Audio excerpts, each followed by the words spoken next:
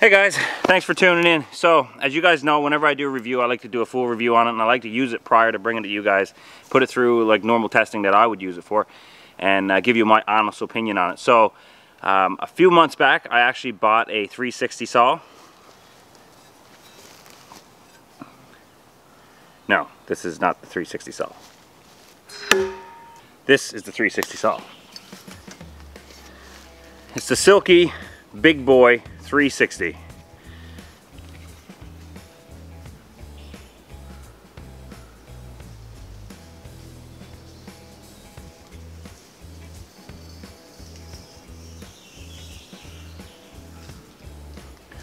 So I've actually been using this saw for a few months. I've done a lot of pruning with it, and I brought it out here into the spruce patch to show you guys what it can do. Run it through a little live action saw. But it is an awesome saw, guys. I got nothing really bad to say about this at all. I enjoy this saw. I like using it. When I started cutting with this at first, it's like no other folding saw I've ever had. And I'm honest, I'm not exaggerating. It cuts really nice. The blade stays very sharp. And I mean, I've pruned up my apple trees with this. I've cut up just, you know, things that I need to just cut up around the property, like a few limbs off trees. I was even cutting some lumber up for my bathroom that I'm renovating, and I used this to cut some of the wood because it was just easier than grabbing my circular saw at the time. So, I mean, the thing works amazing. We'll run it through its courses here, and I'll show you guys what it can do. But this is the Bigboy Silky 360 foldable saw. This is Silky's second largest blade. It's 14.5 inches. It has a rubberized grip. It's really, really comfortable. As you know, a lot of circular saws, a lot of folding saws, they have this groove right where it folds into, obviously, and it gets uncomfortable when you're gripping. Your skin kind of gets pinched in it, and it's really uncomfortable. But this is rubberized right in through, and so when you got it in your hand, you don't even really feel the groove. It's actually really comfortable. The grip is a little, I wouldn't say tacky, but your hand really sticks to it, so you don't have to worry about it slipping. It's a good saw. Some of the features that I like about it, well, obviously the first feature is it folds. It's a foldable saw, that's what it's supposed to do. But it has different areas where you can change the angle of the saw depending on what you're doing. So if I need to grab it and lean into it a little bit to something maybe a little closer to the ground, I can set it at this. If I'm working with something that's off the ground, I can set it like that. So it's an amazing saw. I bought this one from the Newfoundland Knife Company, and I paid about, I think it was about 85 bucks for it, but the link is right here for their website, and I'll put it in the description as well. I'm not looking to be sponsored by anybody for any of this. I just want to give you guys an honest review. So I reached out to the Newfoundland Knife Company, and I asked them if they would like to provide a promo code, and they said they would be more than happy to, so you guys could get a little discount on this and buy one yourself. But awesome little saw. Has a little eyelet there for you can put a lanyard on it or whatever. But good saw, pretty lightweight, doesn't weigh much at all.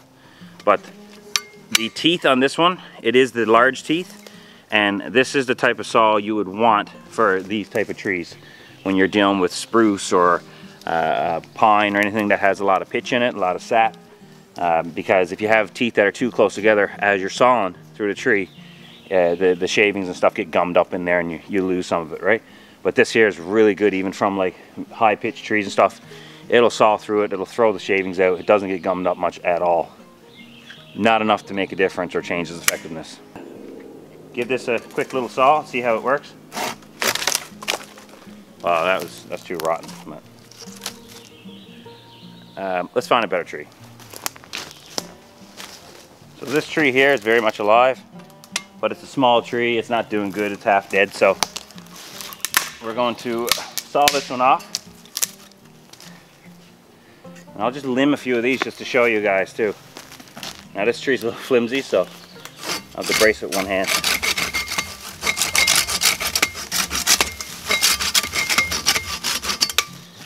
You can limb a tree real easy with this. So we'll try doing it now with 2 hands. That was like 2 strokes and I'm halfway through this tree that's, you know,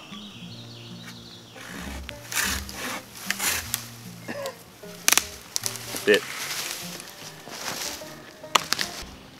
Alright, so this tree here, this is a pretty big tree. Real tall. I mean, decent size. This would be something you'd build a big structure out of or something, right? So we'll cut this one. It is dying, so that's why I'm not too worried about it, but it's a decent size, so we'll put this one to the test. The tree is leaning that way a little bit, so we'll cut on this side. And I'm not speeding this up, this is all real time.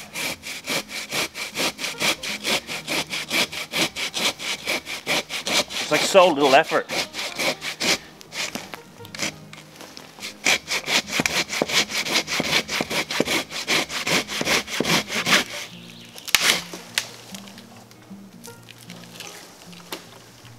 And that's it. She's hung up there.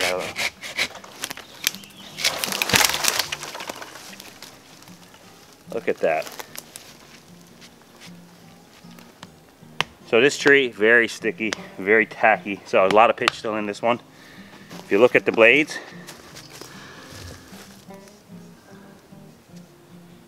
pretty clean. Not a lot of gummed up pitch in there, and what's in there kind of just falls out because of the tooth design and how large they are. So we'll just cut this one again. We'll cut a little disc off this one.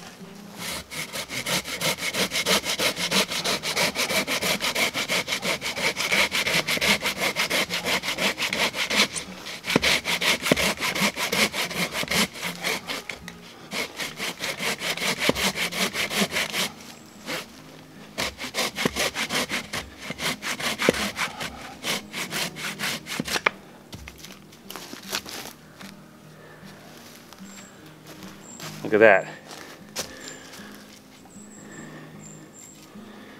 Nice clean cut. Do it again with some close-up footage so you guys can see how easy this blade just kind of goes through it. And there's a lot of pitch in this. I mean, it is really real sticky.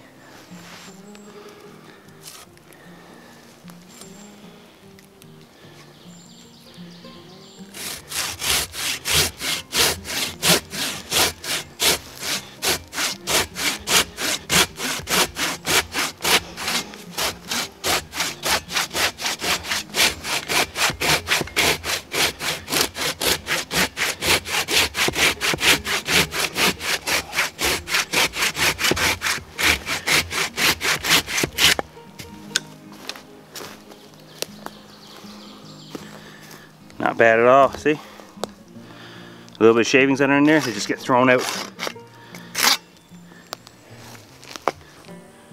And just keep in mind that this saw was used for months prior to this, and it shows no signs of slowing down right now. It's still very sharp and in awesome shape.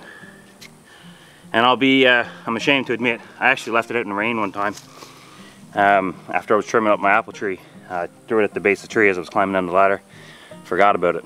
And it rained, no rust, clean as anything. Amazing, amazing saw. Nothing but good things to say about it. Pick yourself up one. I mean, they're not, the price point, it's a higher price point than most saws. It's not like your $10 saw you're gonna get at Prince's Auto or something like that. And for my last test, I'm just gonna limb off some of these and clean up this log a little bit.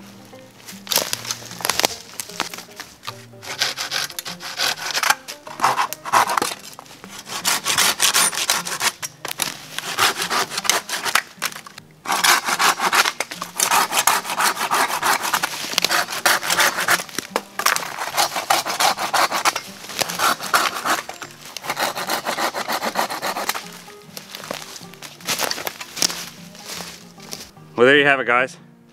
That's my review on the Silky Bigboy 360 large tooth saw.